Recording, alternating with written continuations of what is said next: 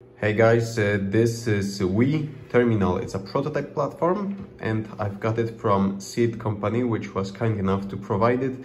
I believe they saw my prototype of the DPF monitor and they decided to contribute. So I'm just teasing you right now with this user interface because this is just a mock-up of the data I want to show once I've pulled it out from the vehicle. But let's check this device because it's very interesting. So we have this color display, we have some buttons over here, we have a controller, four-way controller with a click, and we have a micro SD card port over here at the edge. There's built-in Wi-Fi and built-in Bluetooth, which will make it so much easier to connect with the vehicle with some kind of OBD to Bluetooth controller. And there's IR infrared emitter over here. There's light sensor, built-in microphone and buzzer, I believe. Accelerometer, and as you can see, there's a 40-pin connector, which should be Raspberry Pi standard.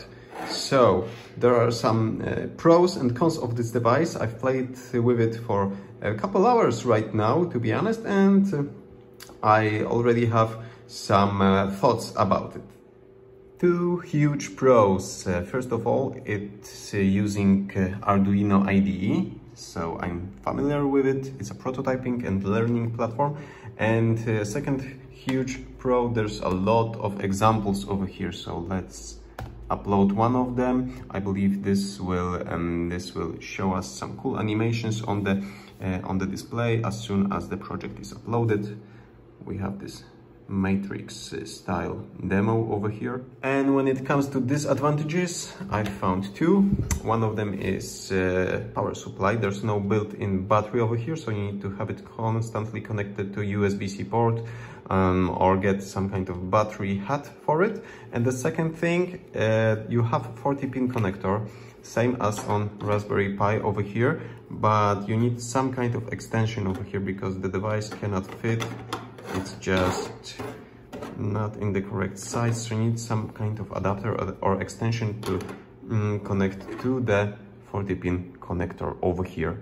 Before you ask, I don't know how much time will it take to develop this DPF monitor over here, but this device should make it a little bit faster. It will be a nice addition to my project, and in the description below this video you will find some more technical specification about this device. There's some over here, so you can check it out.